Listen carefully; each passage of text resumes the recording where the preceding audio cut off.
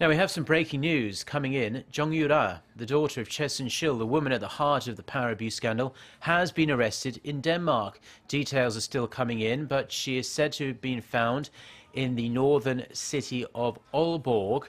Korean prosecutors had been looking for Chung for several weeks to question her and her mother over the alleged involvement in the scandal. She had last been seen in Germany, so there has been some degree of surprise that she was caught in Denmark. We'll bring you more updates during our next newscast at noon Korea time.